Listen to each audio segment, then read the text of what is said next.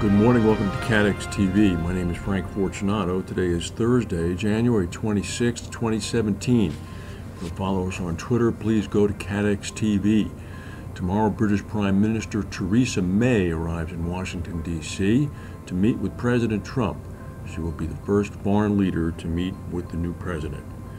The Italian insurer Generali said late last night that it has terminated the contract of its chief financial officer, Alberto Minali. The company, headquartered in Trieste, is currently the subject of bid interest from the Italian bank Intesa Sanpaolo, as well as rumored interest from the insurer Allianz. The CFO is going to leave the company on January 31st. He's going to walk away with about $6.2 million before tax, and he also continues to own about 6.7 million euros worth of Generali stock.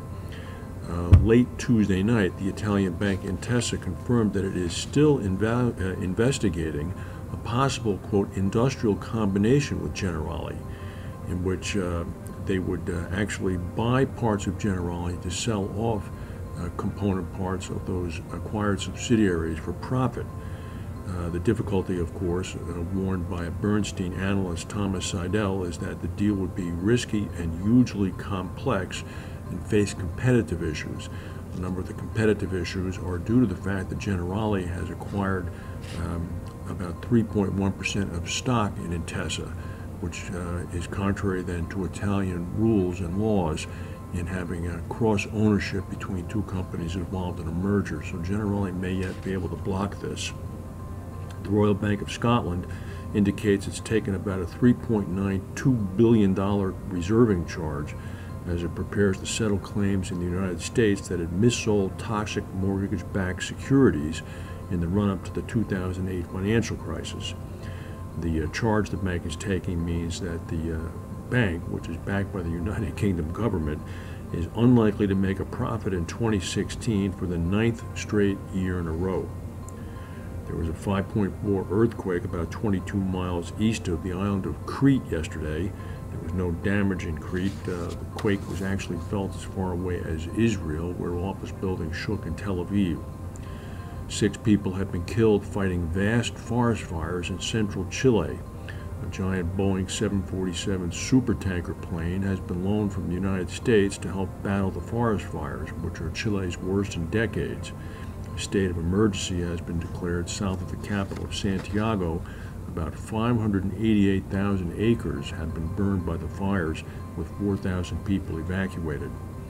Also, Chile, Peru, and Bolivia have been badly affected by flooding in the past week. Torrential downpours have been battering Bolivia. The capital of La Paz has had over 55 millimeters of rain in the past 2 days. There was a similar picture in southern Peru, where heavy rain has caused widespread flooding in the city of Ica. According to the Peruvian Weather Bureau, heavy rains are going to continue for the next several months, with more landslides possible. Yesterday morning, a passenger ferry crashed into a pier in Lisbon, leaving at least 34 people slightly injured. The boat was traveling from Barreiro on the other side of the Tagus River when the accident occurred. There's been no cause established. However, the ferry company is saying that the accident was caused by intense fog, which reduced visibility at the dock. Mexico's leader Enrique Peña Nieto has condemned President Donald Trump's move to build a border wall and once again insisted that Mexico will not pay for it. He said, "I regret and condemn the decision of the U.S. to continue construction of a wall that for years has divided us instead of uniting us. Mexico does not believe in walls. I have said it time again and again, Mexico will not pay for any wall." Nieto is due to meet Trump at the White House next week. The Associated Press reported last night that the Mexican president was contemplating canceling his visit.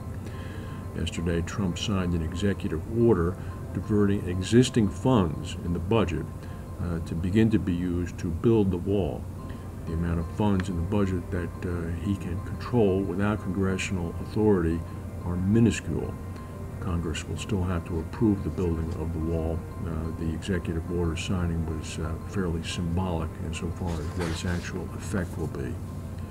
That's the news for today. If we have any breaking news, we'll come back and tell you. Thank you for watching, and we'll see you tomorrow.